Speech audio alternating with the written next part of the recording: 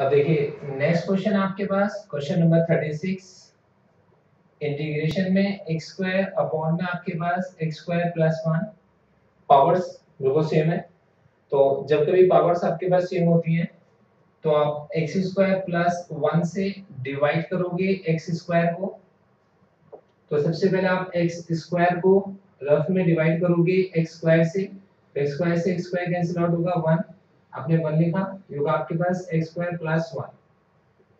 Subtract कर दीजिए, ये माइनस होगा, ये माइनस होगा, x स्क्वायर कैंसिल आउट हो गया, माइनस का 1। अब रिमाइंडर हमारे पास छोटा आ गया, तो रिमाइंडर में x की पावर छोटी आ गई। अब इसे फर्दर डिवाइड हम लोग नहीं करेंगे, तो हमारा जो इंटीग्रेशन था x square upon x square plus 1, आप इसको लिख सकते हो, या ds लिखना देखिए जरूरी है, जरूर लिखिएगा।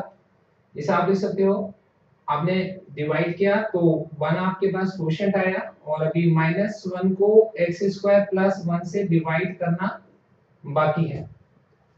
अब इंटीग्रेशन करेंगे तो 1 का इंटीग्रेशन x और 1 अपॉन x स्क्वायर प्लस 1 का tan इनवर्स x, और प्लस में कितना आपके पास c है। देखिए इसका एक और अल्टरनेट मेथड है, मतलब इसको थोड़ा सा क्रिएटिव तरीके से भी किया जा सकता है। कैसे?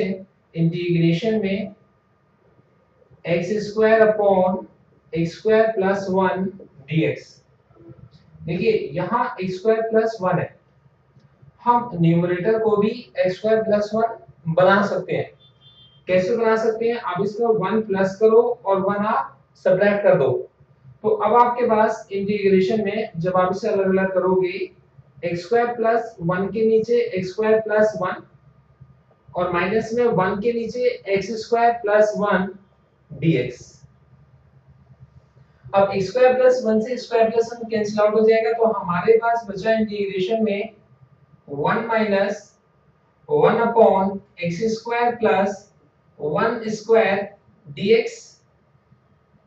अब देखिए 1 का इंटीग्रेशन x और 1 upon x square plus a square का integration 1 upon a tan inverse x upon a और प्लस में c। ये आपका आंसर निकल कर आ गया। आप देख सकते हैं दोनों में से जो भी मेथड आपको ठीक लगे आप अप्लाई कर सकते हो। आप नोट डाउन कर लीजिए।